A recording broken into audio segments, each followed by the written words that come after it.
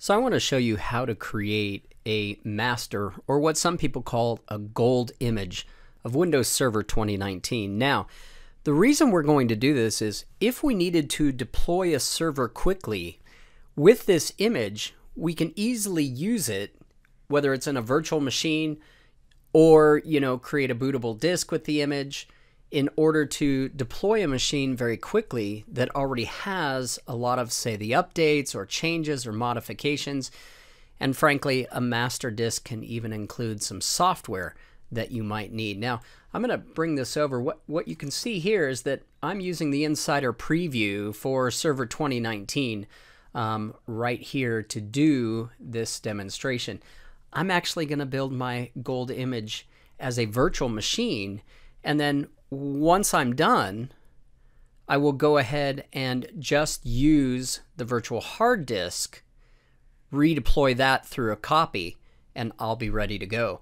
The reason I do that is because the majority of my production machines now are virtual. So here's how we're going to get started. We're going to come in here and do new virtual machine. And then from there, we just need to follow the prompts. Now, I'm going to definitely name this so that I know. I'm going to go Windows Server 2016 master disk image. So I'm going to know that this is my master disk image.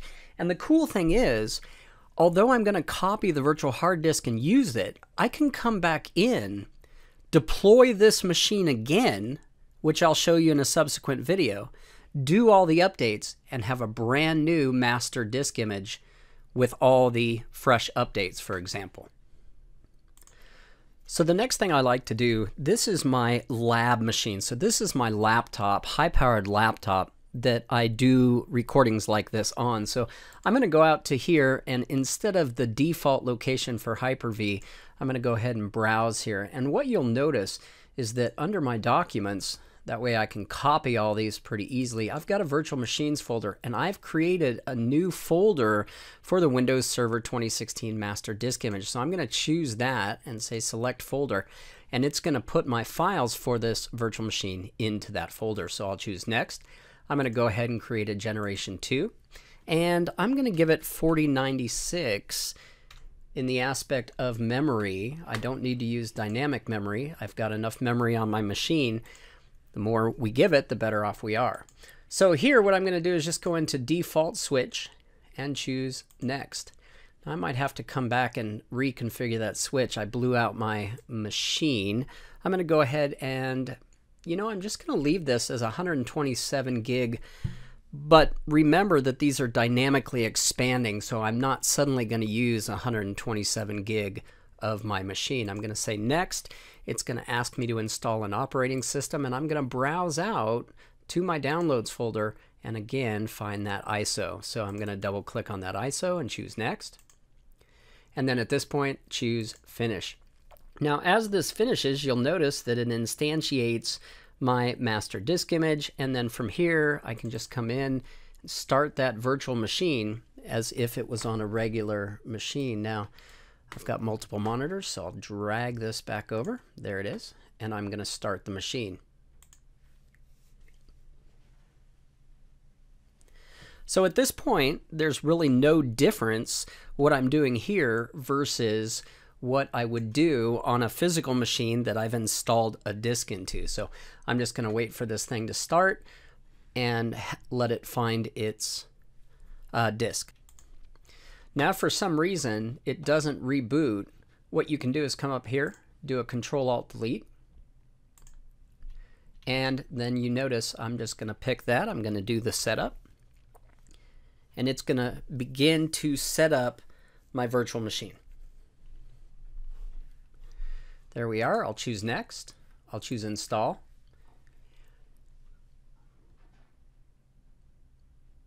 Now I'm going to pause now and again till it gets to the next step so that this video doesn't have to be that long. Now at this point, I need to go out, grab that key, put the key in, and once I'm done putting the key in, I'll advance. Now, as you can see, I've put in a license key for the Data Center Edition. And at this point, I need to choose whether I'm going to do a core server installation without desktop experience or desktop experience. And for this demonstration, I'm going to do desktop experience. However, remember, this same process is going to work whether we're doing data center, whether we're doing standard edition of server, whether we're doing operating systems, and of course, whether we're doing core or desktop experience. The difference, of course, with core is I'm going to have to go in and install the updates a little differently. For this video, I would go ahead and do desktop experience. So I'll choose that, and it's going to go ahead and begin the install once I accept the license agreement. Now, folks, if you haven't read Microsoft's license agreement and you're an IT professional, you should know what the license agreement says. At this point, I'm going to choose customize, and there's that 127 gig dynamically expanding disk that I want to install this on. Now, of course, especially with virtual machines, I can come back and install additional virtual hard disks or do whatever needs to be done for my implementation of that virtual server. Okay, so as you can see, this is pretty quick. I'm going to go ahead and pause while it gets files ready for installation. It's copied the files already, and when it reaches the next step, I'll start the video again. So as you can see, it's finished with that. It's going to go ahead and reboot so that I can put in my administrative username and password. Now, I don't need to worry about putting in a permanent username and password, because when I generalize the image, we're going to get rid of all the accounts, we're going to get rid of all the security identifiers, and basically have an image that we can deploy as a brand new server. All right, so here we are, and I'm going to go ahead and put in just a temporary password.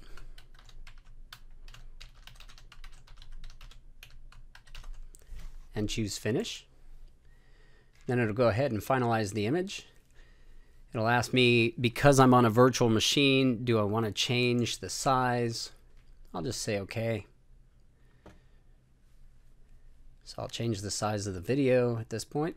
And then, of course, I'm going to log in. Now, I don't have to worry about changing computer names or doing any of that, because, again, this is a master image. And when we run the Sysprep at the end, we're going to get rid of that. So let me go ahead and pause while it comes up for the first time. So of course, if we want our image to be the best it can be, i.e. the most current, we're going to want to install updates. So I'm going to go out and install the updates for the server.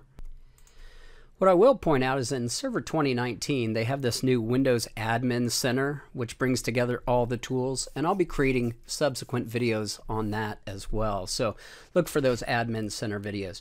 So at this point, I'm just going to come down here and I'm going to type update, and it will bring up check for updates. I'm going to go out and I'm going to install all the updates that are needed for this Server 2019 instance. Okay, so I will pause the video and I will continue this process of installing updates, downloading, installing, until I can show you a screen that says all the updates have been installed. So you'll want to continue this process. Don't just expect the first time that all the updates are being installed. So check it again till you get that confirmation all updates have been installed. So let me pause while I do that. All right, so I've installed all the updates. As you can see, if I click check for updates, it's checking for updates and it says I'm up to date. Okay, now a couple things, depending on how many updates and iterations that you've gone through, something that you might consider, and I haven't checked to see if this actually works in Server 2019, but in previous versions of the server, there it is, disk cleanup, or you might have to install the disk cleanup tool, okay, which I highly suggest. What we'll do is we'll clean up the image. Now, as you can see, there's not a lot here, but what you might find is that there are a ton, especially if you're doing like a client where it's done an update, a major revision update, you're going to find some many gigs of updates that you can get rid of by cleaning the disk, thus making the image smaller, okay, before we go ahead and run the Sysprep on it. So as you can see, here is that image size here, okay. So we're done with that. Now what we're going to do is we're going to simply go out to the C drive. We're going to go to Windows, we're going to go down to System32.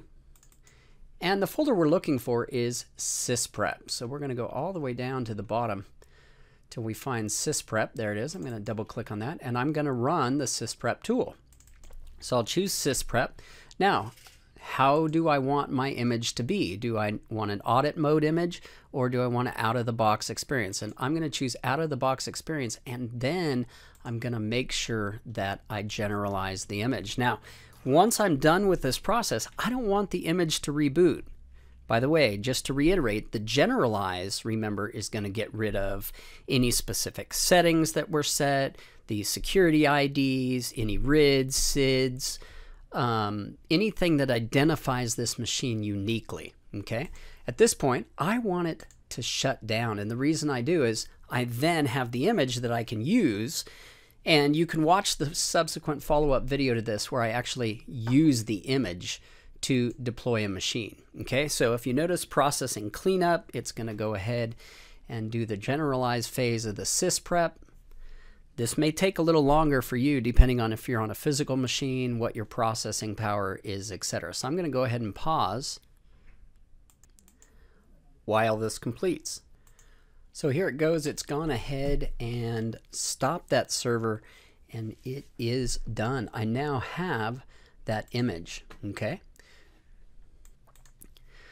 Now sometimes we can even save some more space by optimizing the virtual hard disk while it's not running. So if you notice, my Windows Master image is off. I'm going to right click here and I'm going to go to Settings.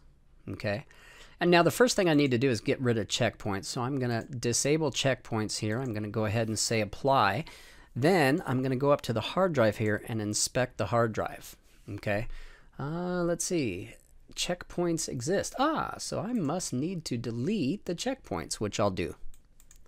So yeah, there's a checkpoint. So I'll go ahead and delete that checkpoint. And now I should be able to go back into Settings, come into the hard drive, inspect that hard drive.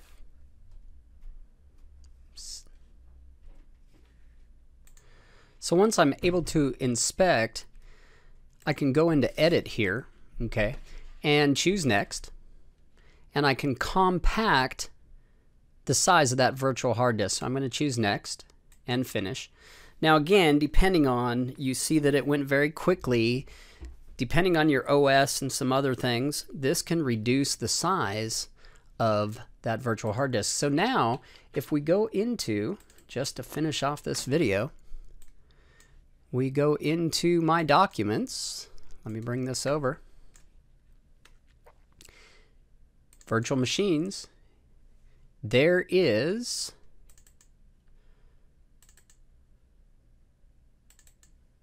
our virtual hard disk right there that we can go ahead and right click, we can copy, we can then rename, and I'll show you in the next video how to deploy a virtual machine with this master image. All right, take care.